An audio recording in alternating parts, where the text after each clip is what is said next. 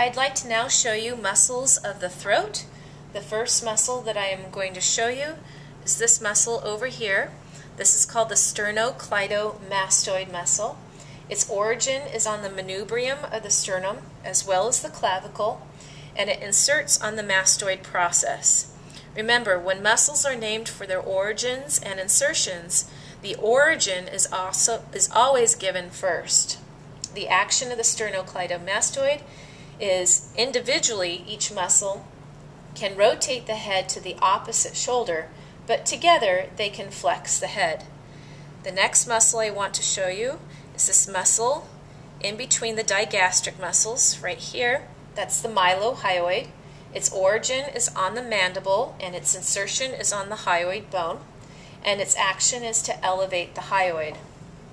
The next muscle I want to show you are the right and left digastric muscles. Digastric means two bellies. This is the anterior belly. There is a posterior belly that is more deep in the cat. The digastric has its origin on the mandible and the mastoid process, and it inserts by a connective tissue to the hyoid bone. Its action is to open the mouth and depress the mandible. The next muscle I'd like to show you is this long strappy muscle. You see we have cut it in the middle of the belly of this muscle. It's the Sternohyoid. The Sternohyoid has its origin on the manubrium and clavicle and inserts on the hyoid bone. Its action is to depress the hyoid and the larynx. Two smaller muscles deep to the sternohyoid can be identified.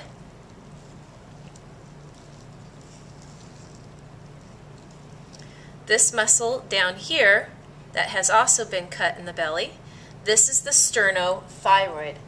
Its origin is on the manubrium and inserts on the thyroid cartilage. Its action is to pull the larynx and hyoid bone inferiorly.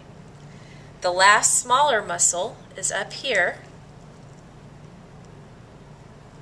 This is the this is the Thyrohyoid, and the Thyrohyoid has its origin on the thyroid cartilage and inserts on the hyoid bone. Its action is to depress the hyoid or elevate the larynx.